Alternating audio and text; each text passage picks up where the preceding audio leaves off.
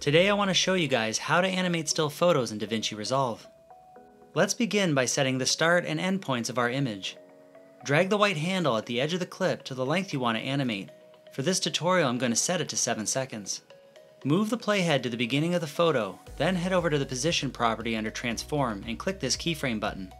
Now move the playhead to the end of the photo in the timeline and adjust the position of the image. Now you can see we have a slow pan across our image, but this is just a basic effect, so let's try something more advanced.